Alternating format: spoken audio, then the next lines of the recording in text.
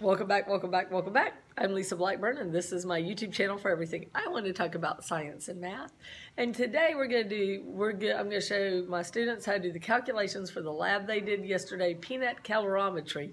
But I'll also just give the instructions for peanut calorimetry in case anybody else wants to do it. It's easy, it uses kind of common things you might have, and the math works out great. That's all you want in a lab, right? Is for it to be easy and fun and the math to work out great.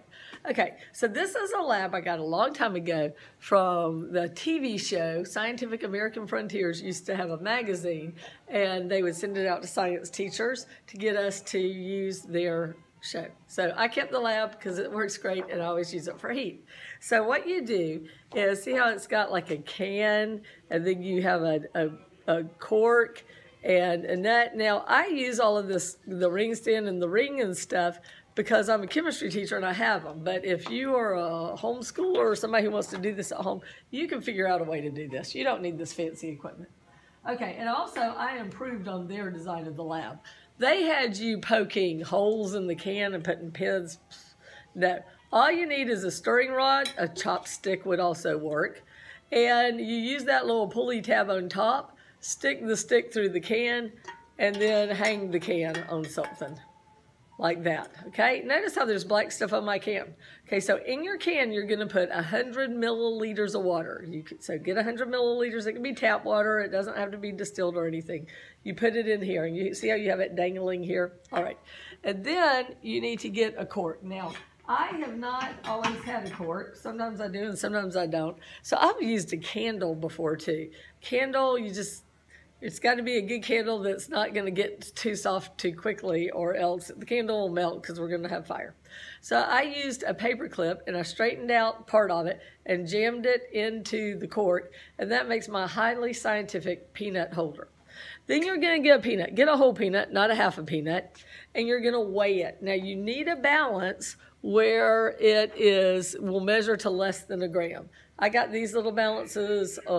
I've gotten ones before off eBay for less than $10. It just can't measure to like every 2 grams or grams. You've got to have one that measures less than a gram. So 1/10 of a gram, it could go to 100th is fine. These actually go to hundredths, but the math will work even if it goes to just tenths. So weigh your peanut, and then the other thing you do is after remember you've put 100 milliliters of water in your can, you need to have a thermometer and measure the temperature. It'll be about 20 degrees Celsius, but because that's room temperature, but you record that temperature. Then what you do is you're going to put your nut in your holder and you're going to light it. Now, I found the best way to do this is with my students. I had them light their gas burners and then use their gas burner to light a coffee stirrer.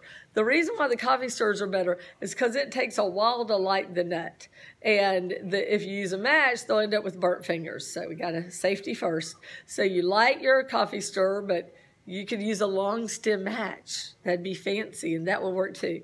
And you light your peanut, and what it does is it'll start getting oily as you hold the fire under it, and then it will catch fire.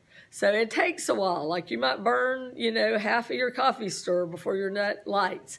But you light the nut, and then what you can do is you can lower your can, like, loosen this. It won't be hot yet from that nut. You lower it down until where the can is just right on top of the flame. Like you don't want to smother your flame, but you want your can just right there on top of the flame. So that heat is going into that little dome that's under the can and going into the water. The nut will burn itself out in a minute or two. It doesn't take very long at all. And then as soon as it does, measure the warmed up water. The water should be warmer now. Measure its temperature. Once the nut is cool enough to touch, then weigh your nut again. Okay, so that's your data. You've got your temperature of the water before and after. You measured your waters, it's 100 milliliters, and you've got the mass of the nut before and after. What we're doing is heat equals, I say it's MCAT, it's mass times specific heat. I think I'm getting black on myself. Mass times specific heat times the change in temperature, delta T. All right, so that's our formula. Now, how to do the calculations is, first of all, you get how much the mass of the nut has changed. So this is for all my students. This is the math part you got to do. So take your first mass of your nut, subtract the second mass of your nut, and that's your answer to number one. What is what is your mass, and how you get it is you subtract these two numbers. Your first mass should be bigger than your second because you burnt up some of your mass. Okay, second, you have to find the change in temperature. So do your final water temperature, the higher one, minus the lower temperature, your initial one, which was about 20 degrees. Your higher one should be hotter than that, and get the change in temperature. So now we got M, we got delta T, but we also have to take into account our volume. So we're going to take our answer to number 2. This is just the way it has it do it. We're going to take our answer to number 2 and multiply it times our volume, which is 0.1 liters. So whatever that answer is, multiply it times 0.1. That's because we did milliliters and now it's liters. Okay, and then to get the final answer, to find out how many calories were in your nut, is you take your answer to number 3 and you divide it by your answer to number 1. You divide it by the mass, and we will have the number of calories in our nut. Okay, so then what you do is you compare it and see if you got the right answer. So this is something where you have a right answer because they tell you on the can of nut or whatever package you have how many nuts are in a serving and how many calories are in a serving.